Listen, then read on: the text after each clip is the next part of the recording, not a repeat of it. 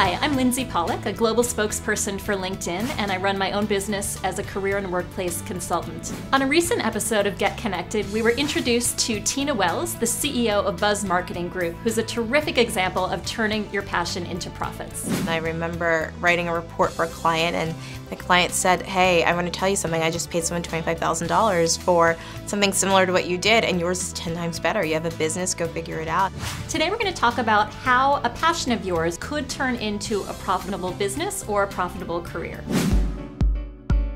What tools and resources you use to identify a strong and sparkly niche? What advice do you have for discovering it? When you think about your passions, think about what did you do as a child? What did you choose to do in your extracurricular activities in college? For instance, maybe you've always loved writing, but you never considered all of the careers that you could pursue, like journalism, technical writing, or public relations. Maybe you're an artist and hadn't actually considered graphic design or animation as a career choice. You just need to do the research and exploration to find which jobs or businesses relate to the interests that you have. If you're passionate about what you're doing, but it's not going to bring you a lot of money, should you still do it? Well, first and foremost, when it comes to money, you have to think about what your bottom line is. How much do you need to live and pay your bills and pay off any debt that you have?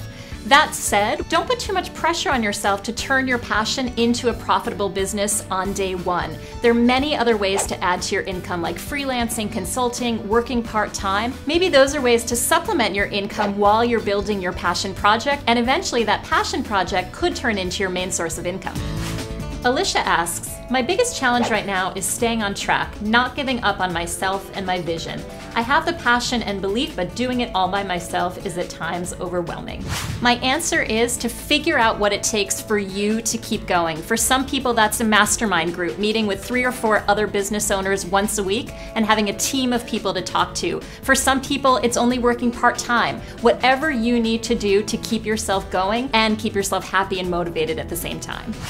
Here's a question from Sharon Williams. She asks, once you've found your passion and started to pursue it, how do you go about promoting and marketing yourself? When you're running a business or career based on your passions, promoting that passion is incredibly important. So here are 3 tips for promoting yourself along with your passions. Number 1, ask your clients, ask your friends what you do well, and use their language to describe what you do. Number 2, it can be easier to promote your expertise rather than yourself. So continue to build your credibility by blogging, tweeting, speaking on panels about topics or products that you're passionate and knowledgeable about. And number 3, build your confidence by attending networking events. The more you talk about it, the more you tell people about your passions, your genuine enthusiasm will come through, and that's what helps you build your brand and your business.